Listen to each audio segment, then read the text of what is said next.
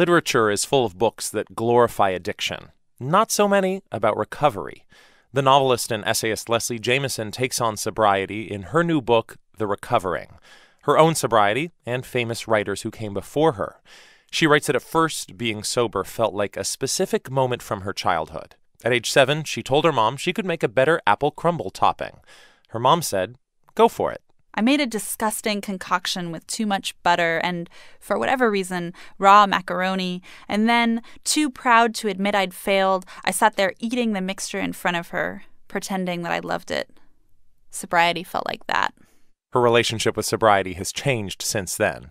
Jamison told me with this book, she wants to change the ways we think about creativity and recovery. I was looking for examples of how sobriety could charge and energize creativity rather than killing it. So, like a lot of young writers, I think I had internalized a certain mythology about drinking and writing, that there was a kind of dark, moody, self-destructive temperament that sought out booze, sought out drugs, sought out intensity of experience in that way and turned it into beautiful art, that kind of suffering and dysfunction were what great art was made of. And I had a real fear that getting sober was going to mean that all those sources of intensity were shut down.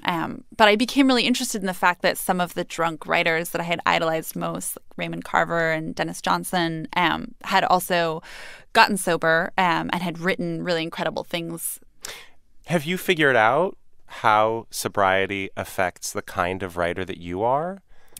I think that discovery is an ongoing one. I mean, there are certain basic ways in which it actually feels good not to wake up hungover every morning, right? It's a little bit easier to write from that space.